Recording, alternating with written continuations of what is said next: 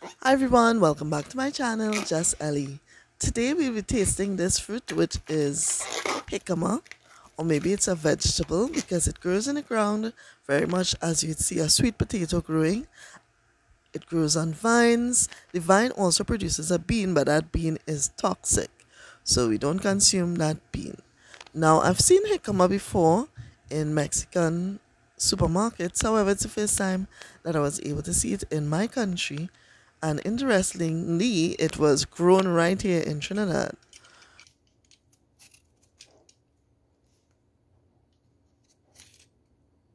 In terms of taste, some persons would say that jicama tastes like a cross between a root vegetable like potatoes and pears. Others would say that it tastes like water chestnut. I find that jicama has a very earthy taste. You can use jicama raw, so you can eat it raw, or you can have it in a stir fry, or you can include it in, if it's raw, you can include it in a fruit salad. It's tropical fruits like pineapples and mangoes, etc. But I think I may have to acquire the taste for the jicama because I don't like it very much.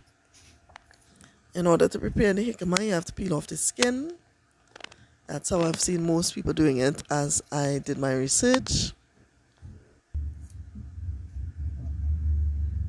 As you can see, it's very white on the inside and it's also firm. Now let's look at some of the nutritional benefits of jicama. Jicama is low in calories, but it's a high fiber food, which means that we can get a lot of our daily requirement of fiber from the jicama, up to a quarter actually. It also contains potassium, vitamin C, magnesium, and iron. It's also rich in carbohydrates like the potatoes are. So jicama can help regulate your blood pressure. It may also help you to lose weight because it's a low calorie food.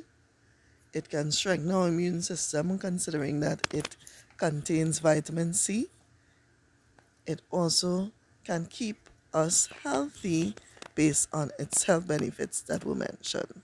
So these things may be possible because of the vitamins and minerals that you find in a jicama. Now, have you ever tried jicama? Let me know in the comments below. If you've ever tried jicama, have you ever grown jicama? Have you even seen this vegetable before? Don't forget to like my video, also subscribe for more, and leave me a comment below. Thank you so much for watching.